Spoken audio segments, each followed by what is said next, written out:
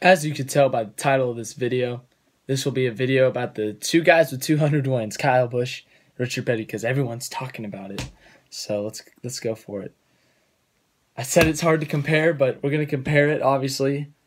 Just compare some numbers, some other factors, but I will not declare if one is better than the other. I think they are both very impressive, very respectable. I'm just showing what they are, throwing some numbers out there, throwing some competitive stuff out there. It's a lot of numbers, let's just say it that way. So starting off, we have Richard Petty and Kyle Busch. Richard Petty raced from 1958 to 1992. Kyle Busch has raced from 2003 to 2019. Those are the Cup Series years that I saw. Busch did not actually race in 2003 for some reason on the list I was looking at. Had him in 2003, but he has raced 15 full-time years. So yeah, Petty, he has had years where there have been 52 races, 55 races, 62 races. An example, he had 14 wins in 55 races that year. He only started 54 of those races. I say only, but you get my point. That is a 25% winning percentage. So he won 25% of the races that year.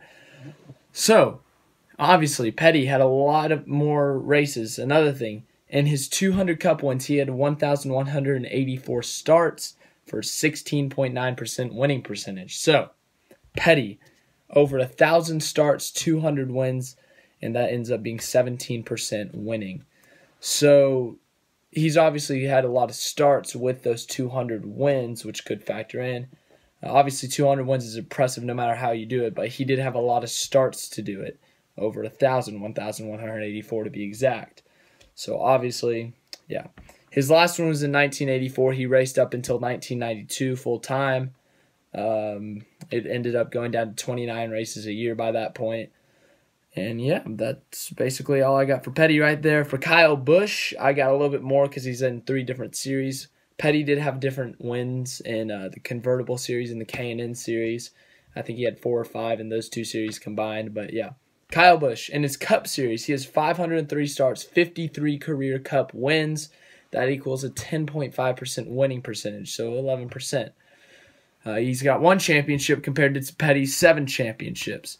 He has not had a fluctuation of how many races per year like Petty's 29 to 62. Every single year that Busch has been in the Cup Series, there have been 36 races. As of now, that could change in the future, obviously. But as of now, 36 races. An example of a season, he had 8 wins one season. 8 wins to 36 races, that's 22% winning percentage. Just a random example. Xfinity, he has 94 wins to 348 starts. That is a grand total of 27% for winning percentage. Truck Series, 53 wins to 147 races. That is a grand total of 36% winning percentage. So in total, Kyle Busch has made 998 starts, has 200 wins for a 20% winning percentage. So Kyle Busch got his 200 wins in less starts, but he did it in 3 separate series versus Petty. Petty did it in 1 series, the biggest series, the Cup Series. So that's just something to look at there.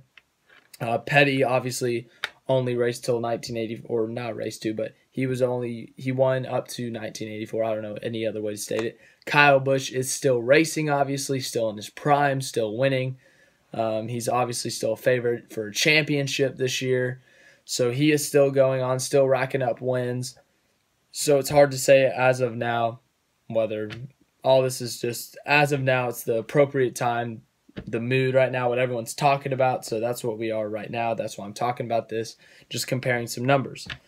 Competition standpoint, it's a competition that Richard Petty had. He had David Pearson, Dale Earnhardt, Darrell Waltrip, Fireball Roberts, Bobby Allison, AJ Foyt, and Cale Yarborough. That's just a few examples I could come up with. Champions, Yarborough had some championships. He had 3 consecutive. Earnhardt, we all know what he's done. He had 7 championships. Obviously, some of those were not during Richard Petty's career.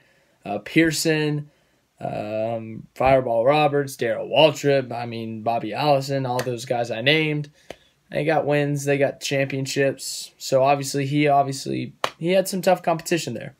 Another thing that factors into this, back in Petty's time, they did not have as many rule restrictions as they do today.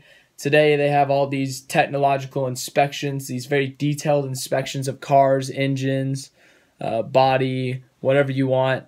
And they can go down to just a little tiny millimeter. And if you're like 0.0007 off or 0.000001 off of millimeters off, it can end up being a major penalty.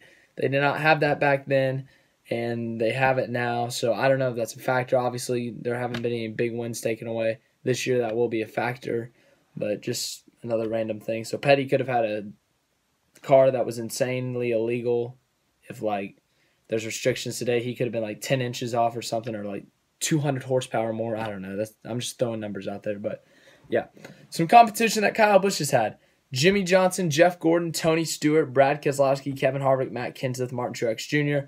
All champions. Obviously, Jimmy Johnson, a 7-time champion. Jeff Gordon, a 4-time champion. Gordon, 93 wins. Johnson has 83 as of now. Stewart, he had over 50 wins, 3 championships. Keselowski still racing. Harvick still racing. Kenseth, he had over 40 wins in the championship, and Truex is still racing. So you got a lot of guys that win races, championships. Hamlin is also in that list, but he does not have a championship, but he does have over 30 wins. So obviously both guys with pretty stacked competition, obviously, but yeah. So that's what I got for my notes. Just want to make a quick little video today. Schedule for the rest of the week for this week. What's today? Tuesday? Let me check this thing. Today's Tuesday. Yep. All right, Tuesday. We got this video. Thursday will be the race preview for Martinsville. And that video I made on Jeff Gordon, the Heartbreaker video, I'm going to start doing that appropriate to race time. So this weekend is Martinsville, so I'll have one for Martinsville, a driver that should have won at Martinsville. That will be released at Saturday, probably Saturday early afternoon or late morning. I haven't determined the time yet, but you will figure that out. Friday I will upload it, and it will be premiering for Saturday. So it will be up there and say premiering at this time. So tune in, get your notification for that. Really looking forward. I'm starting that right after this video because it takes a while to make, so I got to chop it up into bits and pieces to make for time-wise. But yeah, thank you for watching this video. Speaking of, there's a Jeff Gordon one. AAA Texas 500. Heartbreaking. That makes me sad still. Some other video. Me talking about Kyle Busch's 200th win. We'll put that there. So yeah, you should click on that. Just go. And then my face. Click on it to subscribe. That's all I got for you today.